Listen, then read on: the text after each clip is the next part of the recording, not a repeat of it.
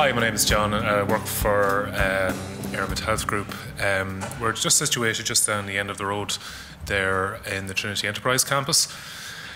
And I've been working there since August 2011. So I suppose how my career went up until I started in AIRMID. Well, I went to school for a start. I went and started in NUI Maynooth between 2003 and 2007 and did a degree in biological sciences.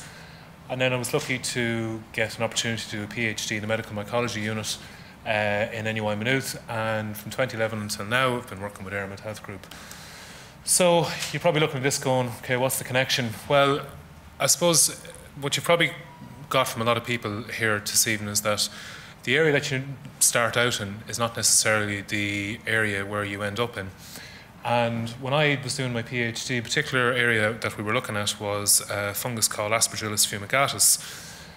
And the fungus, that particular fungus, it can infect your airways, and if you're particularly unlucky and you've cavities in your lung, that horrible big ball in the cross-section of someone's lung is a fungal ball, and that can have devastating consequences and be fatal. How you tackle that is the neutrophil, so cartoon demonstration of that there. But the thing in the top left-hand corner was this thing called the wax moth larvae that we used as a model to test the virulence of different fungal strains. And so you probably think, okay, where is this all going? But the thing is that what I started out with there, I didn't necessarily, I'm certainly not doing anything in that area now, but the techniques I picked up are relevant to what I'm doing today and how to interpret the particular data that I find on a daily basis. I receive my grounding there.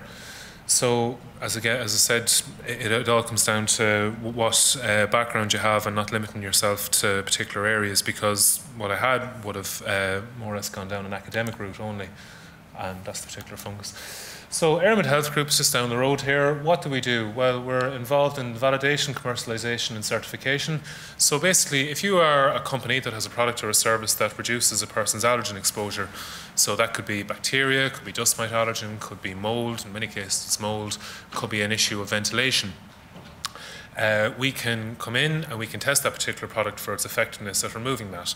I mean, we roughly, all of us here, we spend about 90% of our time indoors. And that's, if you think about it, that's a fairly accurate enough measurement. So if you're being routinely exposed to particular contaminants, that can have an awful effect on your health. And that can be an issue of asthma, occupational asthma in some cases. People, you often hear of people complaining that their house is damp and they're sick as a result. Well, if you've a product or services that reduces that, well then obviously it's a particular benefit, and we can do the product validation on that. We can monitor, and for the control of these things, we can do that out in the environment. That could be in a hospital, could be in homes, and so on. What we've also moved into is doing research, so we're trying to develop assays to measure contaminants. One of the things that we do is that we're the only ISO 17025 accredited lab for dust mite allergen analysis, which is a big feather in our cap. And another thing is the Health Friendly Air Programme, so that's indoor air quality monitoring. So that could be in labs, could be in homes, could be in offices, and it's a programme that was set up, and you'll see a little bit more of it, and I'm involved in the technical management of that, as well as being the microbiology officer in AIRMID.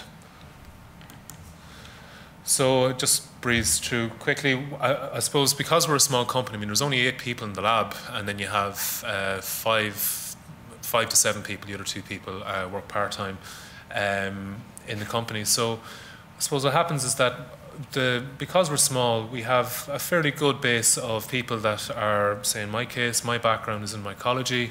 You've Angela, who's involved in virology, people that have backgrounds in bacteriology and immunology.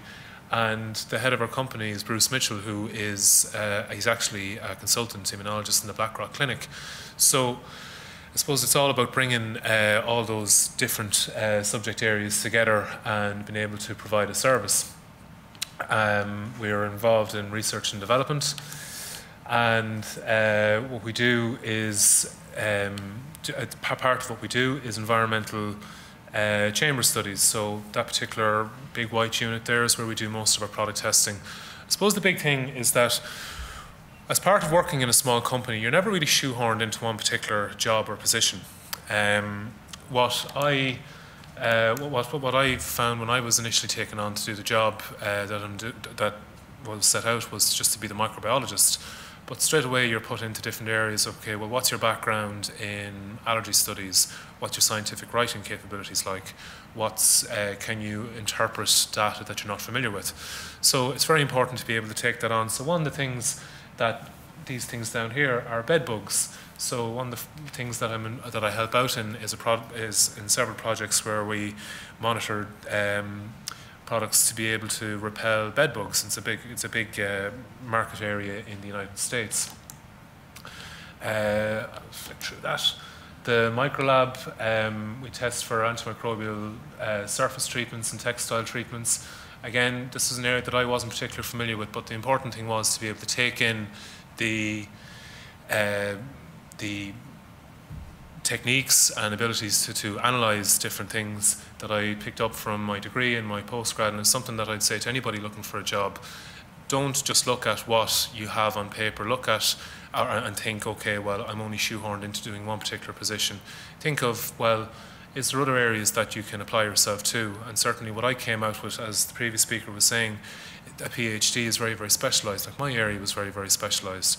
But the important thing was that to be able to take what techniques and experience that I had from that and be able to apply it to something completely new and different. So areas of product development, consultation, I had no idea of that, but you have to learn. And I suppose that's a good thing about working in a small company, and it's certainly been my experience, is that you never get caught in one particular area, and you're not ever left in one particular project for too long. Because we're so small and because we have a very large client base, you have to be able to I suppose adapt to that on a very regular basis. So as a result, no 2 days are the same.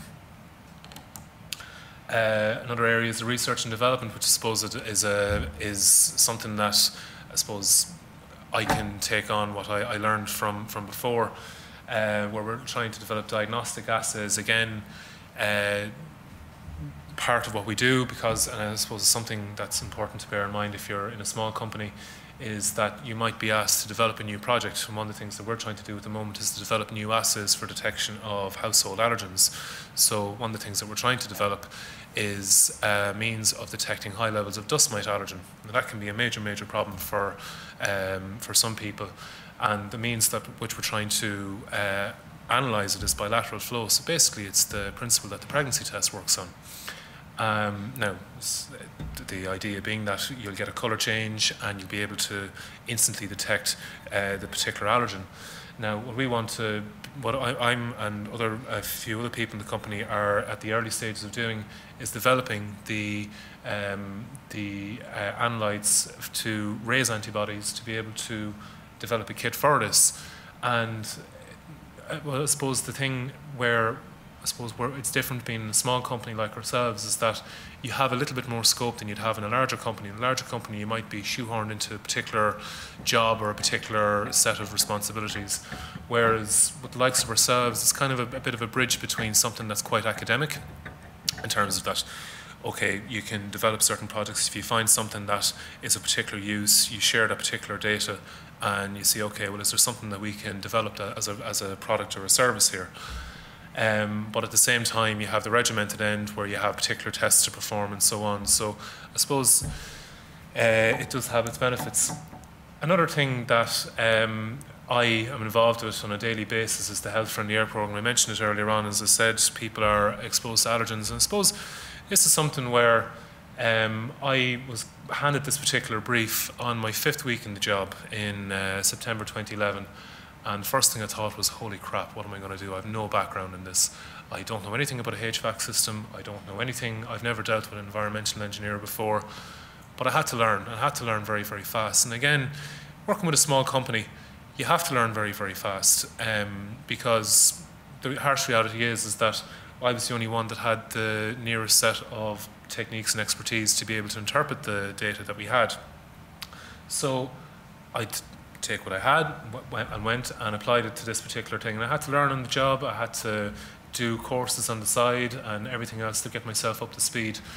But the reality is that the particular service is thriving. We have a very good client base, and we don't get any complaints about it at all. So the thing is, for me, it's very, very satisfying, because as well as saying that you can produce data and you can produce maybe certain experiments that have worked very well, to be able to turn around and, in my case, bring in clients and do client negotiation, which is something, I mean, for want of a better term, I was a bit of a lab rat before I started in AIRMID, but then all of a sudden I had to have some knowledge of how business worked. And certainly working with a small company, there's a lot to be said, because you get exposed to these things, and it certainly leaves you a very, very rounded individual in terms of your career development. And just to give you an indication, that was when we took that photo was last August, and we're only missing one person, so that gives you just an example of the fact that being in a small lab, you get to take on a lot of different responsibilities, but certainly being part of a small team, you get to learn a lot, and you get to pick up other people's techniques, which is only a great thing for your future career development as well. That's it.